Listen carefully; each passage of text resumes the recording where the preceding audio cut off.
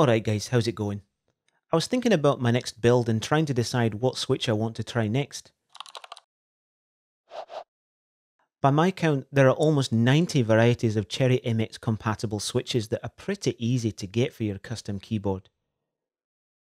Is this a wonderful golden age for mechanical keyboard enthusiasts, allowing us to find our perfect switch and speeding us toward the Shangri-La of endgame? Or is it a confusing and pointless sea of so-called choices, many of which are so similar that they're barely distinguishable and are rarely an improvement on what is already available?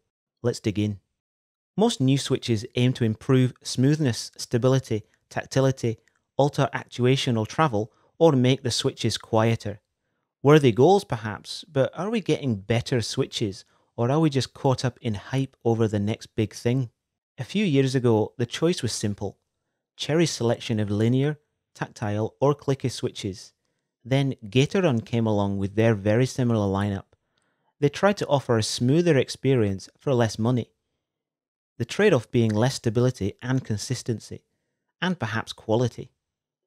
Zeal's collaboration with Gateron gave us the tactile Zelios, which now come in 4 different weights.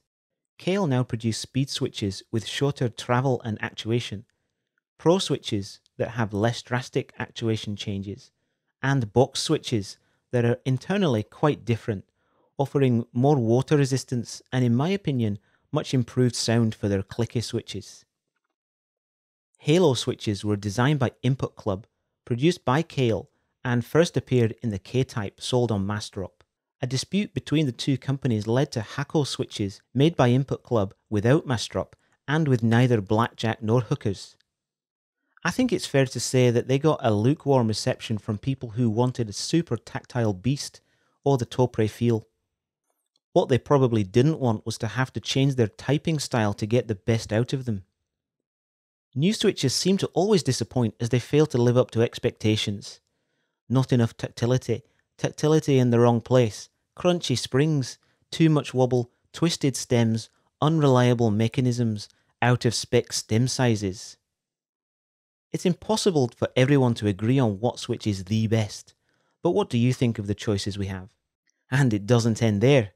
You can modify switches by combining parts to make a switch that aims to eliminate the perceived shortcomings of one, while preserving or accentuating the benefits of another. The Ergo Clear is an early example that took Cherry MX Clears and swapped out the spring for a lighter one. The Holy Panda combines the stem of a Halo switch and the housing of an Invir Panda. Both switches are hard to come by since they aren't in stock regularly anywhere, making this an expensive mod.